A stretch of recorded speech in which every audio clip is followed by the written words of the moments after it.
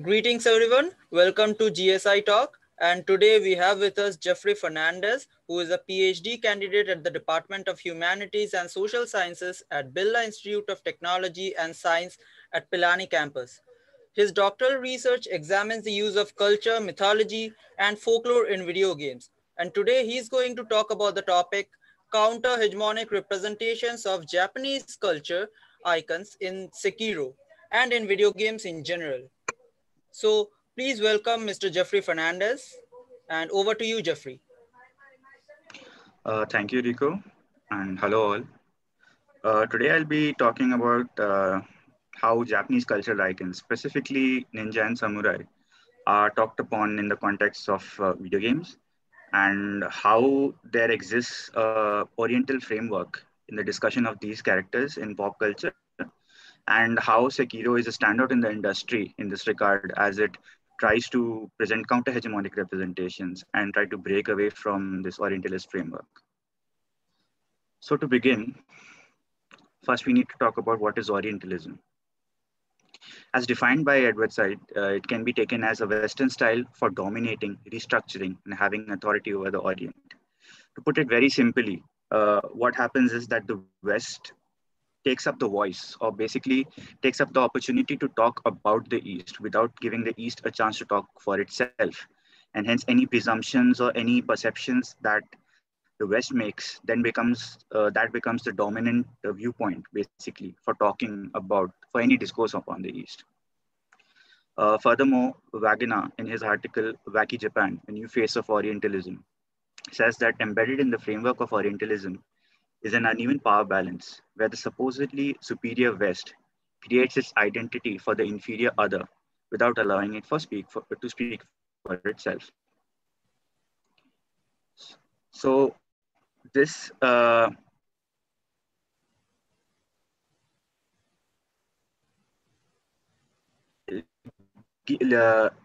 sort of culture and sort of adds its own interpretations to that, which is somewhat problematic. Moving on to the Oriental discourses of Japan. Second. This has been worked upon extensively by even game scholars like Mia Consalvo, who talks about how the Japanese discourse has come around into the Western context. She stated that Japan became central to the Oriental discourse around 1850s when it entered its isolationist policies. And then lots of Japanese texts sort of arrived in the Western context and introduced the West to many concepts that were inherent to Japan. That in turn has led the Western imagination to focus on certain aspects of Japan. As Wagner again states, in general, the Western imagination of Japan focused on two approaches: that the country could be characterized either in the terms of its aesthetic, elegant qualities, or through its martial culture. Hence, keywords like geisha, kimono, tea ceremony, woodblock prints, and zen are pitted against violent terms such as kamikaze, ninja, and samurai. And this weird ambiguity that presents between these kind of two terms, it made Japan more mysterious and it's more exotic. Apart from that, again, we come back to Said's concept that such an understanding then would make the Orient an imagined construction of the West and not an actual space. As in, this is an imaginary space with not true interpretations of a said culture. So that in itself becomes problematic. And this is reiterated when Chris Goto-Jones talks about the same concept in his article, Playing with Being in Digital Asia, Gamic Orientalism and the Virtual Dojo. That he states that Japaneseness is not a category controlled by Japan, but rather by an idea of Japan. And this idea of Japan appears to be sustained and propagated by global capitalism rather than any national entity. I will talk upon this global capitalism aspect a little further on when I discuss about the Orientalist frameworks present in the marketing of games. But then we move on to other statements by some prominent authors. Like Holborn, for example, states that the adoption and exoticization of the Japanese aesthetic is mostly ignored in the favor of highlighting Japan's adoption, imitation, and reinterpretation of Western ideologies and technology, making Japan as a passive receiver and a space to be reinvented by the West. I think that is very prominent in how Japanese culture is viewed in pop culture, as in how they talk, how they are received better when they talk more about how the Western concepts are highlighted in Japanese forms of media rather than the opposite. And apart from that, another I think pretty prominent text would be by Lisa Nakamura, where she talks about how the Orientalized male persona, most probably in text-based games around the 1990s, how when represented in this way, that the Orientalized male persona with the sword confirms the idea that the Orient is a potent, antique, exotic, and anachronistic. Uh, this is also, and in fact, it would be pretty rude of me not to mention this, but this is also sort of reiterated in the works by Souvik Mukherjee, who talks about this exact factor in his paper, Playing the Subaltern. Uh, and how he further goes on to talk about how this it applies to the Indian context. But over in this presentation, I would be focusing specifically on how this applies to Japan. So moving on, I would like to now give you all a brief history of how the myth of the ninja has been exoticized in modern pop culture. I'm pretty sure most of you must be familiar with the concept of ninja being something that people who wear like black dresses and only like the eyes are visible, they're completely cloaked. But was that really the case? When we look back to some of the academic works that have been done by experts such as Stephen Turnbull, who can be considered as one of the pioneers of the study of this region, area. He says that although today's common notion is that the ninja wore a black outfit and a black, it's not true, because a black one is rather conspicuous because its outline becomes apparent on the night, which is not dark. In reality, the ninja wore working clothes dyed navy blue, worn by farmers. So basically, what he wants to say is that since ninja, in fact, the whole concept of a ninja has been morphed quite a lot, which I'll be talking about a little like after this slide. So the common misconception is that ninja is supposed to be, say, part of a like group of assassins or some mythical being, which might have they might have supernatural powers. That's the kind of impression that pop culture gives to people. But that would be very wrong, because basically the job of a ninja was to be a spy for their kingdom. And as spies, it would make sense that they wear the clothing of the common person so that they do not stand out. As in such case, they used to wear clothing that were mostly worn by farmers. And it was very common for even farmers in that era to carry swords around with them for protection from bandits. So it would not be out of place for a ninja or someone dressed up like a farmer to be carrying a sword. This image of a black wearing ninja, it has a very interesting origin actually, because in Kabuki, that is a Japanese theater art form, uh, the traditional, the stage hands, basically, the people who used to assist with, like, say, moving objects or like trying to imitate action. These stage hands used to wear black so that they are not visible on the stage, and they were supposed like you were supposed to assume that they are not present. And but sometimes when these kind of plays wanted to depict how ninja were present, uh, sorry, these plays wanted to depict how the presence of ninja, for example, and if supernatural activities, according to their mythology, were taking place, as in some invisible object moving or something like that. These stagehands themselves would sometimes get into the action of the play, giving people the impression that, oh, okay, they are ninja and they are part of this. So that black dress, that cloak, started being connected to the ninja in this way. And then let's move on to how this has been adopted by the West. So the first and foremost thing would be that uh, There was a series of 8 films made in Japan called as Shinobi no Mono that was around 1962, and they were adopted from the novel of the same name. And it was in this that these boundaries of what are popular in the modern myth of the ninja, they were set around in that movie. And that movie greatly, along with movies of say Kurosawa, very like greatly influenced how the Western media forms or how the Western thought captured or like trying to transmit these topics to the Western context. The Western perception of the ninja myth was majorly influenced by their representations in Western films in the 1970s and 80s. As I said earlier, like the Western films were kind of influenced by Shinobi no Mono, and hence I think one that really set the tone would have been James Bond movie, as shown here in the pictures, the movie called You Only Live Twice. What's interesting is that Ian Fleming did write the novel keeping ninjas in mind, and it was a really wacky kind of concept where Bond ends up in Japan, loses his memory, and starts learning maybe ninja techniques. And it's really wacky actually. And then he ends up thinking he's Japanese by the end of it. That was how the book was. But another interesting fact is that Roald Dahl, as many of you familiar with literature like would know him, he ended up screenwriting the plot for the movie.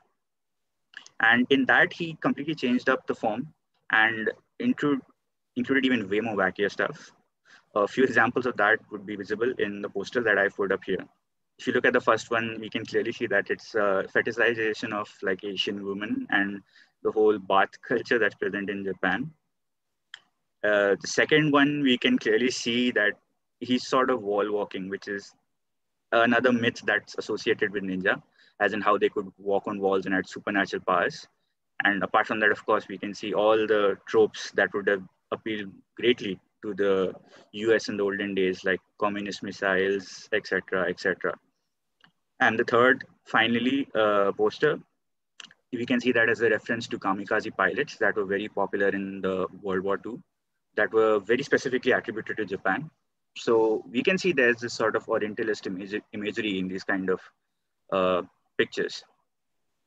But again, back to the point, that was the first time the myth of the ninjas were basically portrayed in Western media or Western movies. And then it just kept, people just kept on building upon that. For example, then we can look at movies by Bruce Lee and Chuck Norris, for example, how they started incorporating, ninjas and other kind of martial arts, basically, which led to the association of ninja being like ninja movies, for example, being movies that showed people practicing martial arts. And then as time kept on going, that myth then changed to a ninja being someone who's proficient in martial arts. I means preferably they would be Asian or with an Asian background. And then that interpretation later on changed to people means from their own continent, European continent or the American continent, specifically because this trope was more popular in Hollywood. For white people being trained by Asian people of Asian descent or like who are experts in martial art, and that then became the new trend of the ninja movies. Most prominent examples, which I think would be relevant even today, thanks to Netflix, would be the Karate Kid, for example, how a white person is being taught the ancient techniques of like very Orientalist discourse on martial arts and how they apply to their own lives. Which again brings us to the point that the concept of a ninja was already presented as a cultural mashup of Eastern concepts. Because when these concepts were, say, imported to America, they were already a mashup of like multiple things, multiple misconceptions as well as myths. So since it's already such a mashup, it became very easy for the West to put their own ideas and thoughts into the concept of a ninja, which is again visible in this poster of the movie called The Black Ninja. Another interesting fact about this thing would be that this also occurred during the time when blaxploitation was really popular. Blaxploitation is basically a sort of movement where a lot of media was targeted specifically at the black audience to uh, popularize their concerns or to sort of cash on their concerns regarding their position in society and how they're treated, for example. One of the major themes of blaxploitation movies or media would be that the protagonists would be outsiders to a society where they do not fall into the system nor are they provided rights by the system, and how as an outsider they have to take justice into their own hands. This could very easily, it was very compatible with the concept of a ninja, being that ninjas also sometimes were considered as like say of Asian descent and hence an outsider to community in America, especially considering how the Japanese were treated after the World War II in America, how there were many, uh, how basically the American populace had a problem with them due to their actions in the World War II. So again, this made it very easy for the blaxploitation media and ninja media to be merged together to form films, which are like depicted in the poster. This again can be very problematic. So this was a brief history of how the ninja myth was evolved in pop culture.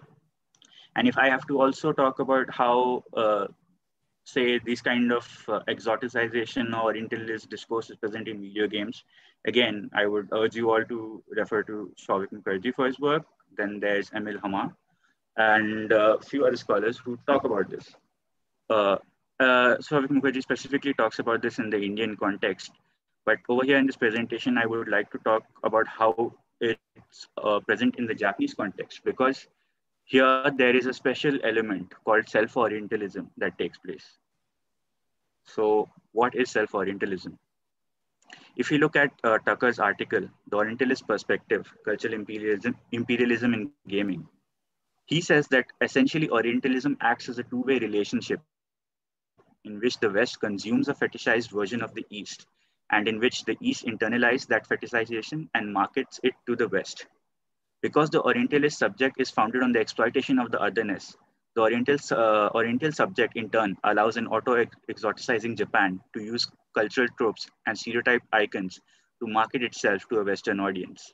What this basically means is that Japan in itself is a very powerful gaming industry, uh, because in fact, apart from America, the roots of like how gaming has grown as an industry also began in Japan. And but what's surprising here is that when even despite having such a uh, powerful say presence in the gaming industry, Japan has internalized these conceptions that the West has about them, and ends up incorporating those into its own narratives to try to market it to say a bigger audience, that would be say the overseas market, etc. And hence they end up creating their own sort of Orientalism and stereotyping their own icons in such a way. Apart from that, Tucker also states that when such a consumer, that would be say the Western consumer, comes across the cross-cultural concepts found in Japanese video games, these cultural nuances are often ridiculed and written off as being eccentric. More often than not, it is mainly due to a Japanese gaming ideal being repackaged to serve the international market. This would be very popular, I think, even in the Indian context for those who are familiar with Japanese game shows, such as Takeshi's Castle, which used to come on earlier. I remember a lot of people considering that wacky in nature because nothing made sense. Now, again, that's this point to state that it would be some kind of cultural ideal that did not translate properly. Further examples of that are, say, also the children's game called, I think, Kancho, which is a very playful game in Japanese culture, but would definitely be classed as sexual assault in Western cultures. So it's a misinterpretation of facts that can cause different understandings of certain concepts, which in a turn becomes problematic as it forms more Orientalism in nature. A few examples of how this self-Orientalism takes place in Japanese video games. Uh, Games like Neo and Final Fantasy have this. I can very specifically talk about Neo because its main character is a person called William, who's supposed to be from British origin, who enters up in the Ieyasu dynasty, basically following some culprit from Britain. And then the whole story turns around to him helping the Japanese in their the Ieyasu dynasty, specifically in their invasion and in their endeavors, basically in Japan. So it shifts the focus from inherent Japanese cultures and in the inherent Japanese story to a white person coming to the East and solving their problems for them. Hence, that becomes extremely problematic. Apart from that, there are video games such as the Onimusha and Tenchu series, which capitalize on the exoticized ninja myth of them being able to use supernatural abilities, elemental abilities, and they use those mechanics in their games to sell it to the Western markets. But now we move on to Sekiro. And Sekiro, again, I would like to point out, is a very unique game in this matter because it does take the effort to try to set the tone again correctly and depict shinobi, that would be the Japanese term for ninja, in a way that's more historically accurate. So, a brief synopsis of the plot of Sekiro. The game starts with an orphan being adopted by a very prominent shinobi called Owl. And this was during a time when there was a lot of bloodshed that was put upon the Japanese continent by a warlord named Isshin Ashina. So Owl, this shinobi, takes up this young orphan and names him Wolf, whose Japanese translation or name would be Okami. He adopts this orphan and teaches him the techniques and his shinobi way. And then Wolf becomes a prominent shinobi in own right, and enough part of the air, Lord Kuro. Now, Kuro plays a very important part in the plot as he is blessed with the powers of the to resurrect after death. And thus his power becomes sought out by the Ashina. Hence, the captain of the Ashina clan attempts to capture Kuro, which leads to this clash between Wolf, that's Okami, and the captain. And in the process of the battle, Wolf loses his arm. Distraught, and his lord is kidnapped by the captain. Distraught by his failure, he is then given again a second chance when he meets a mysterious sculptor who gives him a prosthetic arm as a replacement, and then which is also has a lot of weapons in them. And reinvigorated by this, Wolf tries to recapture his lord from the clutches of the Ashina.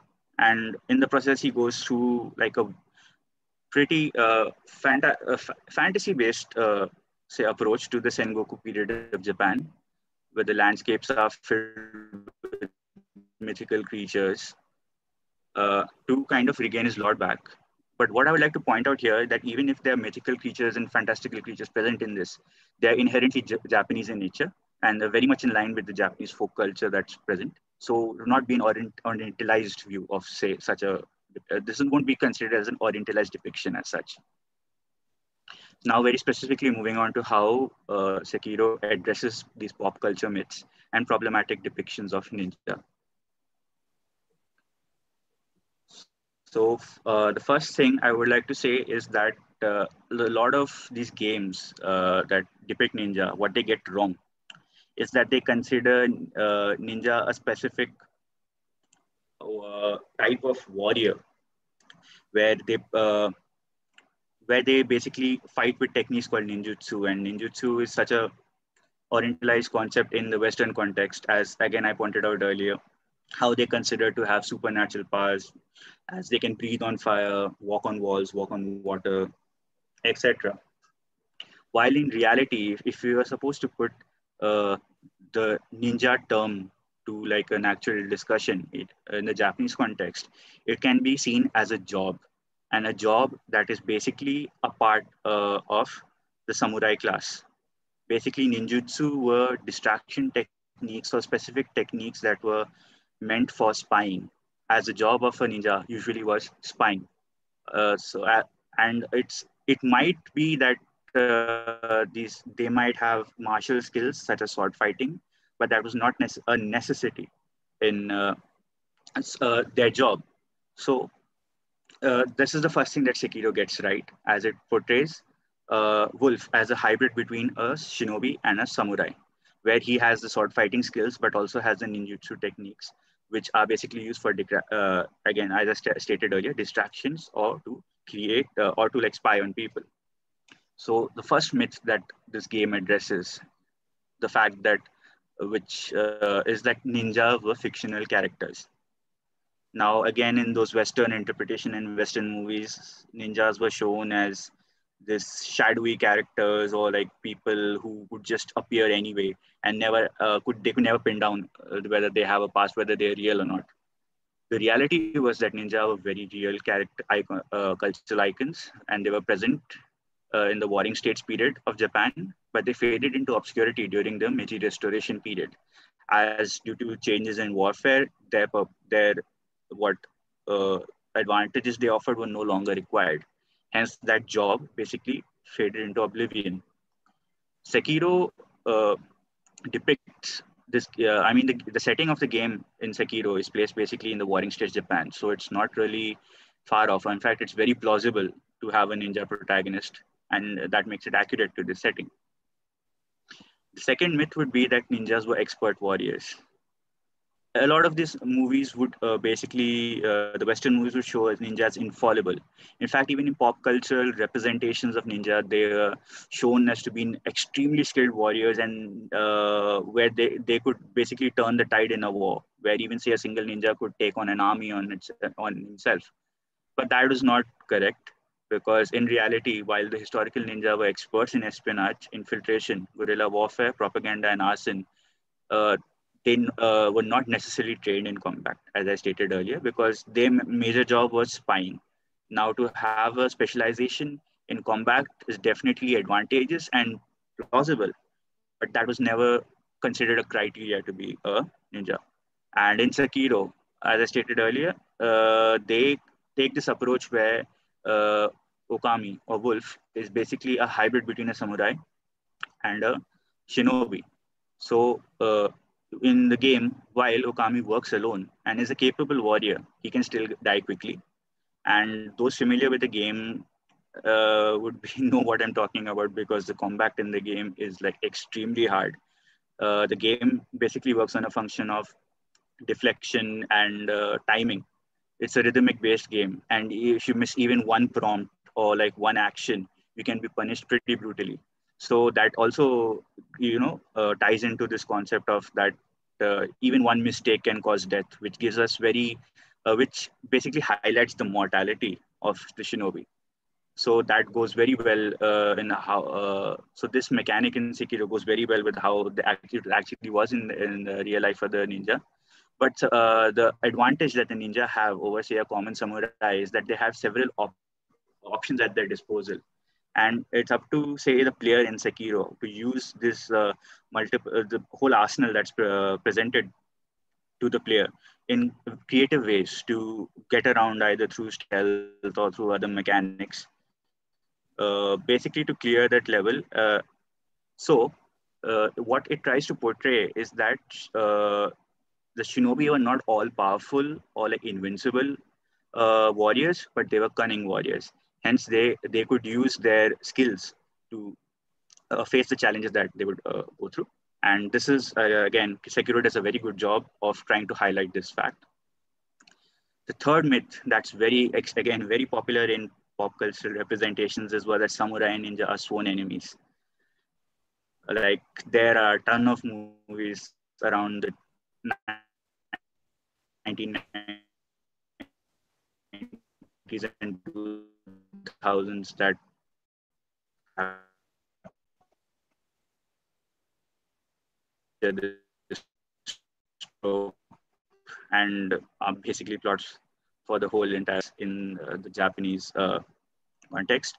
And ninja is a profession that's mostly practiced in the samurai class. This would mean basically that the samurai were trained in the arts of ninjutsu, which again were spying tactics or distraction tactics. So this just becomes an additional battle strategy for the samurai. Most ninja were indeed samurai, and these two don't contradict each other. And ninja samurai were not uncommon, specifically in the Sengoku period in which Sekiro is set. How the game takes approaches this is that, as I mentioned earlier, Wolf is a hybrid between a samurai and a shinobi in the sense that he's a warrior trained in shinobi techniques, but yet he's the retainer of the young Lord Kuro, which makes him, and just because him being a protector of a lord makes him a samurai. Apart from that, in the clash between the captain of Ashina and Wolf for the fate of young Lord Kuro, it's not seen as a rivalry between a samurai and a ninja, but mostly a battle that determines where the fate of the young lord, where he would end up, or what would happen to him. So those are some really realistic depictions of how the that's basically how ninjas were in that period. And now moving on to game mechanics, how the game mechanics try to highlight these facts. A fair warning to those who have issues with gore, because that's how the game is. But as you can see in the GIF over here, stealth is a very important aspect in the game, which makes approaching battles much easier. So in the game, you're given multiple options as to how you want to slip past enemies in dangerous areas and escape out of dire situations. So that is a very realistic factor, which is not usually followed in pop culture tropes, because while stealth use is definitely an aspect and infiltration is definitely shown in pop cultures, in battles, the whole fights of ninjas is about throwing shuriken and kunai and those kind of weapons, and basically it's very heads on. But that was not never the purpose of a shinobi, because the whole concept of them was to be stealthy and give the players this option. It's a more realistic depiction than the other pop cultural forms. Apart from that, eavesdropping or listening into conversations is also another mechanic that Sekiro adapts very well into the game, because that in itself first is a important mechanic, because it might reveal the say enemy weaknesses to a player while overhearing soldiers talking about, say, that boss character. Or even apart from that, Sekiro in this game, eavesdropping gives players an opportunity to learn about the lore of the game, the world building, or like what's other specific information of like how to find treasures in the game. That's the kind of information that's available through eavesdropping. So this ties in very well with the primary job function of a shinobi, that is to gather information. And that is what actually made them very deadly, because before they got into battle, they knew the enemy weaknesses. So by implementing this mechanic, Sekiro provide a more accurate depiction of shinobi for what they were. Then another interesting aspect in the game mechanics is deflections. Uh, I am sure a lot of you might be very familiar with sword battles in pop culture, where it's just two people slamming swords against each other for no apparent reason, just to give them an opportunity to have a long philosophical discussion. That's a trope that's common in a lot of animes and other pop culture depictions. So that's never the purpose in a battle, because it's counterintuitive. In fact, when sword fighting does take place, the aim is to deflect the blow of a opponent to give an opening to basically go for a critical or a fatal shot. So that's what the game mechanics in Sekiro try to replicate, because they have a whole system of deflections and posture, where upon trying to affect enemy posture leads an opening. Once the posture meter goes down, that gives Wolf basically an opening to kind of hit a fatal shot that's called as a death blow, which would instantly one-shot an enemy. Basically, the whole health bar goes down. So this is how they've, through the GIF, we can see how they've tried to implement that. And it's also important to note that the cues for the deflection, for example, are based on very loud noises of clashing of swords, which gives the player the sense of timing to when to click the buttons to be able to create that opportunity. And the character is required to expend the least amount of energy possible to deflect the moves made. Because, as I also mentioned earlier, if you do not follow the cues properly and expend too much energy, then you too, as a character, are open to the same kind of blows that you are trying to inflict on the enemy. And the game punishes them very cruelly. So, that in itself gives you the illusion that a mastery is needed for such a skill, which again highlights the capability of Shinobi as in their original form, in their original historical form. And as I mentioned earlier, death blows.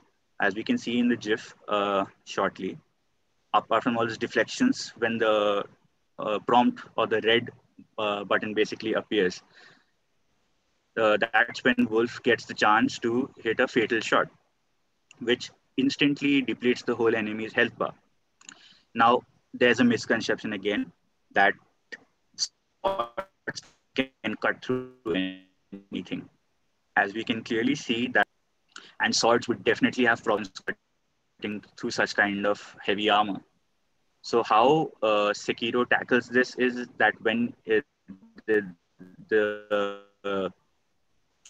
fatal shot or the death blow is triggered of the enemy, as in the gaps between the armor through the throat and such areas, which when compared to the real world tactics make a lot of sense, apart from like as compared to pop cultural tropes. So that is another way how Sekiro tries to, subvert this kind of misconception and try to bring more realistic depictions. So with that, I reached the conclusion of this presentation that From Software have crafted an impressive interpretation of samurai and shinobi that is subversively consistent and overall faithful to the historical versions. Second, the developers have also attempted to challenge the misconceptions that audiences have brought about these two figureheads in Japanese history, that is shinobi and samurai. And hence, Sekiro becomes a leading example of its kind, which explores the possibility of a non-Orientalist depiction of the Japanese culture. Recently, Ghost of Tsushima also has done this, but what Sekiro has over Ghost of Tsushima is that one, it's created by Japanese developers themselves, and hence they do not face the same kind of criticisms that Ghost of Tsushima gets about cultural appropriation. Second, I would like to also state that while I talked about Japanese cultural icons, if you look at the overall story, we can consider it as an intertextual narrative of Japanese folklore, which, and it's not spoon fed to the audience as other cultural sort of based games are, like how the culture and other cultural based games are portrayed to the audience. Over here in this game, if you have to figure out the significance of the folklore and how they relate to the story, the game encourages you basically to do your own research to learn about Japanese culture in this way. So it then serves as a very good repository of how to learn Japanese culture. And with that, I would end my presentation.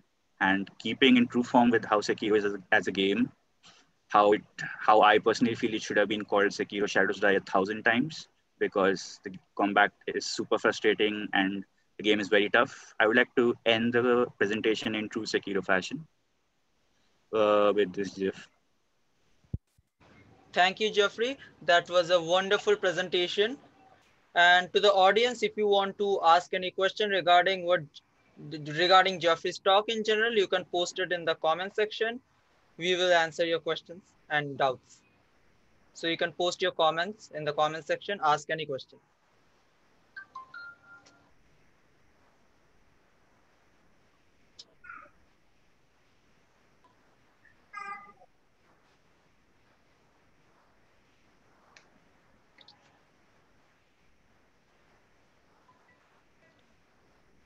So does anyone have any questions? Yeah, Yeah, Lakshmi. Sorry. Yeah, Lakshmi, No, please no, you go can ahead. go ahead. No, you can No, no, go ahead. No, you go no. ahead. Mine is more generic, so please you Good, first. good. I know. I'm just trying to frame a couple of things before Right. I speak. So go ahead. Yeah. All right. So first of all, wonderful talk, Geoffrey. It was very, very informative. Thank I you. was just wondering, this ninja, I was really fascinated by this ninja samurai conversation. And I was thinking that because we are not Japanese, right? So we often, by we, I mean general public, we often, when it comes to ninja, karate, martial arts, we often confuse these, especially ninjas, with Chinese culture as well, right? Can you do Yes. you have any opinion on that? Like like this outsiders confusion about Japanese culture, this Orientalist culture, Well, Oriental culture, I mean. like Orientalist culture would basically apply to all of Asia, in fact, Right. and this is the Orientalist framework at play that would say, make you confuse Chinese with Japanese, right? Where martial arts are like all part of this, huge Orientalist discourse. The very fact that, say, someone would confuse that karate, for example, is a very specific Japanese art form, martial form, sorry, and to confuse that with the Chinese is the Orientalist discourse at play. What Sekiro as a game does is very specifically choose a very inherently cultural icon, Japanese cultural icon in the ninja. It's very interesting to note that the word ninja itself is a mixture of like Chinese symbols, the symbols nin and sha, Right. which then is a made-up word. It's a made Mm. up word, and its then interpretation has, due to self-orientalism, in fact, reached the Japanese context too, where they refer to the historical warrior as shinobi and the pop culture representation as ninja, which is again a word of Chinese origin. So uh, if someone, this is the kind of orientalist discourse that I was talking about, and Right. how this game basically tries to combat that is by again referring to them as shinobi and showing realistic depictions. Right. So I hope that answers your question. Yeah, yeah. It does. Lakshmi? Yeah. Okay. I do have. It's more than, like I said. So I've done some work on Japanese pop culture over my time. So if you don't mind me giving you some feedback, criticism stuff. Sure. Yeah. No. Yeah. So one thing I do want to point out, because you've mentioned this earlier in the paper, is about uh, Final Fantasy as an example of Western characters in Japanese stories. Uh, Yes. yeah, but that's not quite for reaching out to a Western audience. Um, Mm-hmm. because that's something that Japan has been doing for some time, and you might know this from anime itself, right? If you've watched Yes, anime, yes, you yes. know that they have that whole idea of mukoku seki, like a non-Japanese kind of description, Mm-hmm. depictions of Yeah. people. So to like a cultural odorless kind of, to Yeah, like that's true. non, yeah, That's yeah, true. yeah. So Final Fantasy is kind of an example of that. If you look at all 15 Final Fantasy games, you'll see that Mm-hmm. there are a lot of Japanese values, but I True. think, yeah, each game has maybe one character who's actually kind of Japanese or has a Mm-hmm. name which is vaguely Japanese, like Yuffie Kisaragi, for example, from Final Fantasy VII.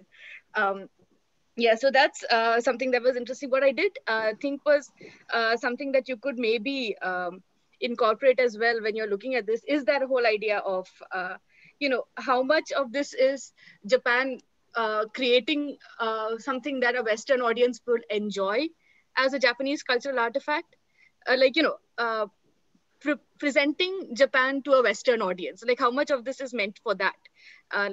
Because I think a lot of Japanese game companies have mixed opinions about how to market a game for the That's true. West. Yeah, so how much of it is reflective of like, this is the Japan that we want you to see?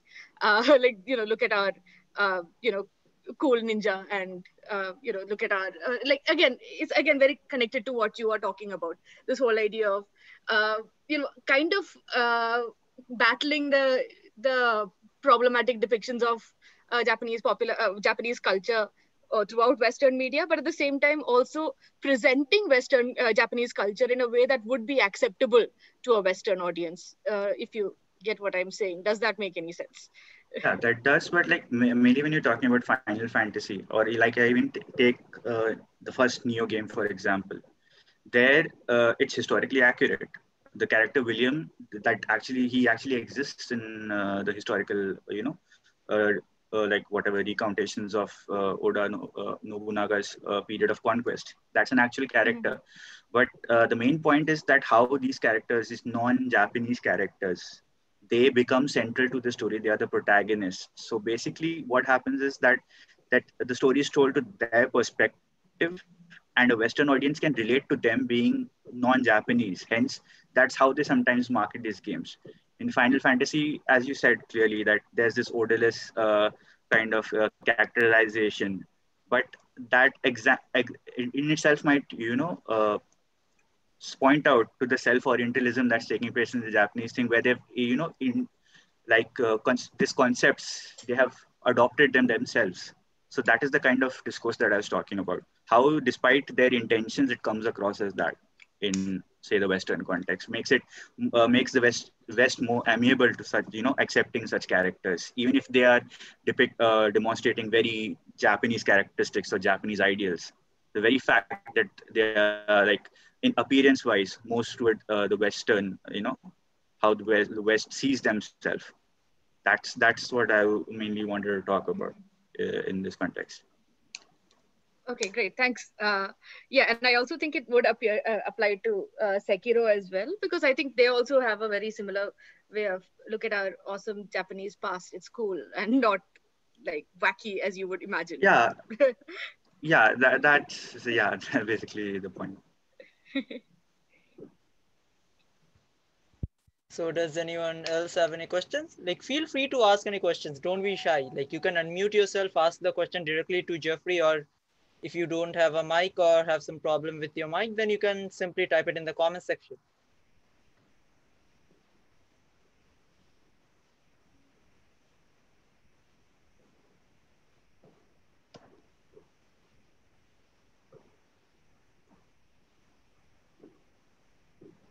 I So see guys, do you Melvin. have any questions?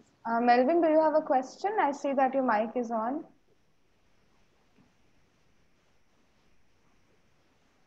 Maybe not. I think, does anyone else have any questions? Then we Again, can. I don't have a question, but I do have. I just want to say Actually, one more thing, and then I I'll was shut up. really looking forward to this conversation between Lakshmi and Geoffrey. I was really, really looking No. forward to this. Yeah, no, the thing is, like I said, I'm like really obsessed with Japanese popular culture. So which is why so there's this so because this whole game is set in the Sengoku period, I was just thinking about, again, like I said, games that do not get as popular in the West, but are extremely Japanese in their the way that the game works. And I'm thinking of this game series called Sengoku Basara, which is Samurai Warriors, I think was Okay. what the English thing is. So it's based in the Sengoku period as well, Mm-hmm. but it's a batshit insane game.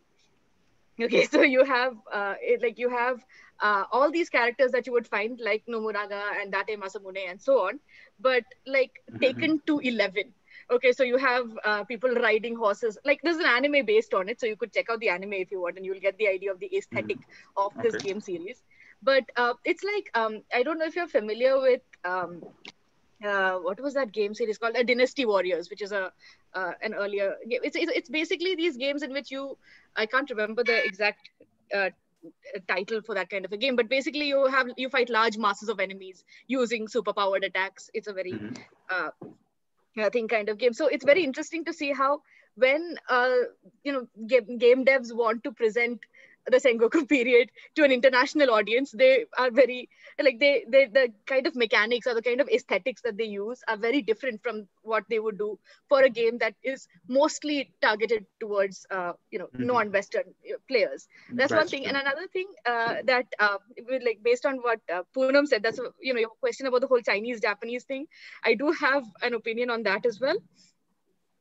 Because have you guys heard of a game called Genshin Impact, which is all over the internet? I don't know if you guys are familiar with Genshin Impact, I've but it's a Chinese heard of game. it, but never got a chance to play it. Yeah, Yeah. so Okay.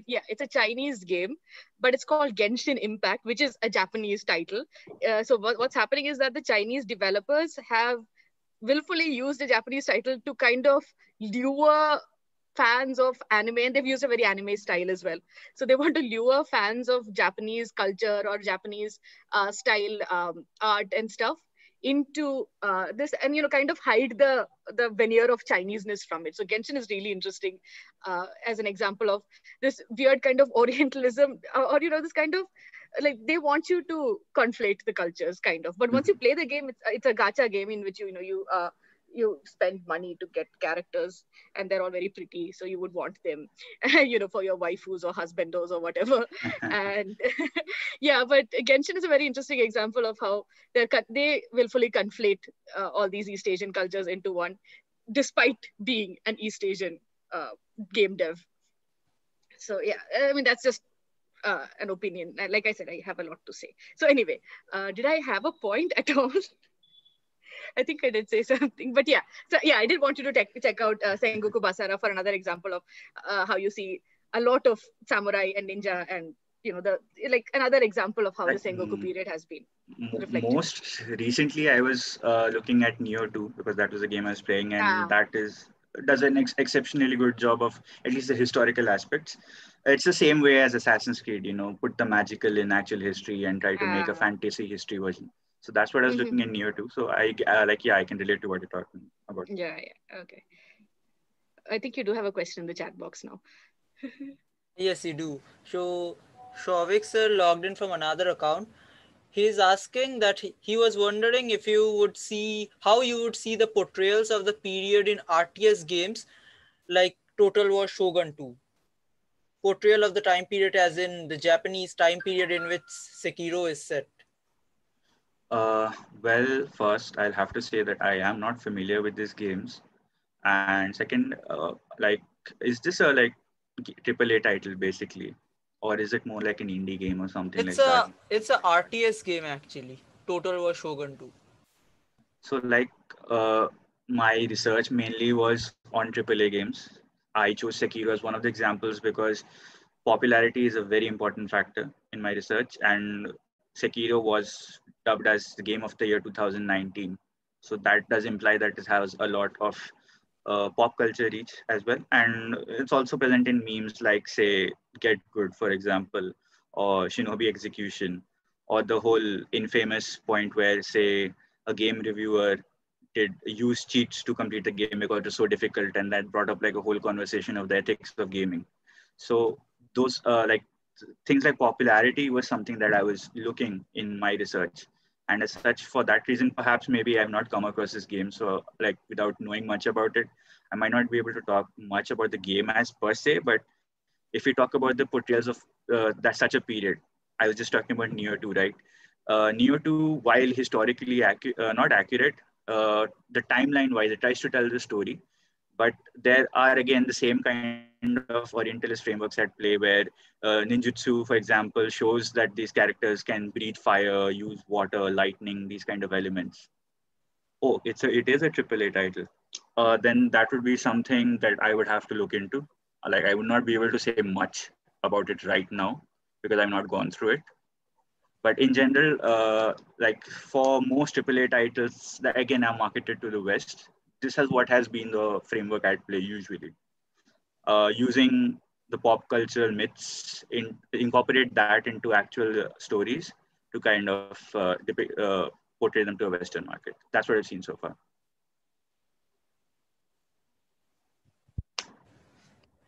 Thank you, Shavik sir, for the question. So does anyone else have any question or anything in general you want to say about the talk or Sekiro or Japanese culture in general?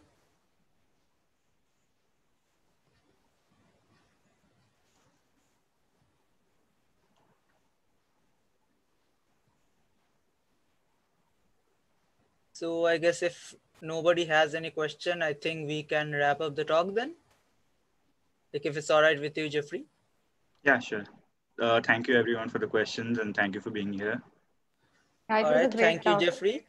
That was a wonderful talk. We got to learn a lot about Japanese culture in general. Most people, as you said, thought that ninjas were super secret assassins dressed in black and everything with knife and hidden blades. But yeah, you shed some light into the whole ninja factor, that yes, they were actually rather spies disguised as a normal spy would, and they weren't total assassins dressed in black who would just stab you in the face at night. They weren't that. So thank you for shedding light into that. I mean, even I didn't know, to be honest. Even I thought that ninjas were like secret assassins. I had no idea that Yeah. they were basically like spies, like Assassin's Creed.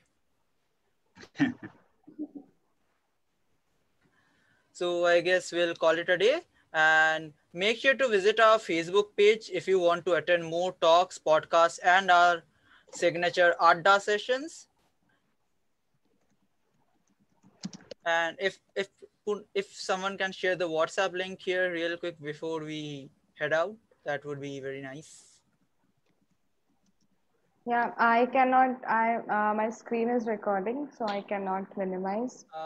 So with All that, right, yeah, or Rico, yeah, please I'll do do it. that. Yeah, Just give me a few moments. because I see a few new members, and in case you guys Yes, want to we have, do. Yes, I am seeing an influx of new members today. So, guys, if you want to stay updated about our future talks, please feel free to join our Facebook. Please feel free to like our Facebook page, because we always post our meeting links there. And obviously, like for our podcast, we share the YouTube link on our Facebook page. And yeah, speaking of YouTube, you can also find our YouTube channel. It's titled GSI. Game What's the name Studies of our India YouTube channel? Adda. Game Studies India Adda. So just go to YouTube, search for the channel Game Studies India Adda. We upload our talks, podcasts, and Adda sessions in the YouTube channel. So yep, that's that. Okay, so I see that the WhatsApp chat group Yes, link is posted in yeah, the Zoom chat. So guys, if you're watching the chat right now, there's the link of the WhatsApp group and the link of the Facebook group in the chat. So feel free to hit the like button in our Facebook page and join our WhatsApp group, because we generally have time to time awesome conversations in our WhatsApp group. And yeah, we are a friendly bunch of people interested about video gaming. all right then. Bye bye, guys. Bye bye, Okay, bye bye, everyone. guys. Thanks for joining, and thank you, Thank Geoffrey, you, for the and Yeah, wonderful thank thank you, you, talk. everyone. Rico. Thank you, for Thank you, moderating Rico. this Yeah. great Yep, you're session. most welcome. It's my pleasure. So, bye bye, guys. See you in the next talk. Yes, bye bye. Okay. Bye bye.